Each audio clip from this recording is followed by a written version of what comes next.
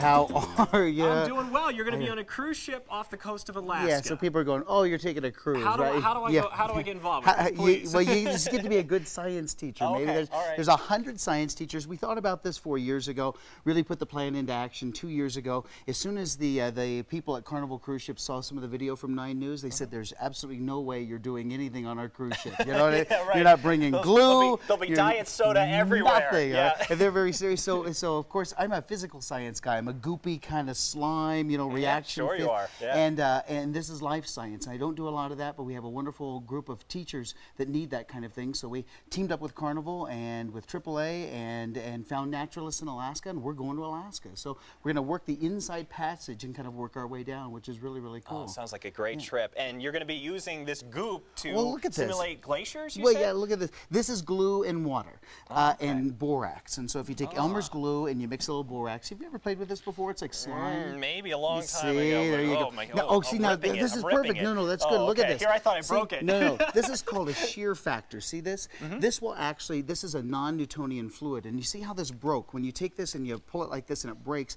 it has a shear factor. And that's exactly what a glacier does under its own weight. It will have a little crevice there. With all that weight kind of pushing down, you'll actually see a glacier kind of put in and it'll start to crack away. However, water can also be like a plastic and can mold itself. So look at this. We've kind of simulated the glacier using the two different colors that are here. And notice how it flows. Yeah. That water is flowing. So when we're looking at recession or the advancement there of the glacier, we want our teachers standing on that glacier. We want them looking at it. We want a naturalist saying, this is what we need to do to kind of help cut that recession back and to make sure that, that those glaciers are there for a long, long time. And this is something that would be so easy for the teachers to make in their own classrooms with simple materials and not a lot of time. We want them to be able to come back with the story. We want the real pictures there. These teachers are Twittering as well, so we're going to give you all the information. And I guess the most exciting thing is we're going to try to Skype in. Right, all right? You're going to join us this Friday. Yes, so from the middle of the ocean, we're going to see if the satellites will align and everything else. And I don't know, you'll see this kind of stuttered look, but we're going to show you the glacier. So we'll go from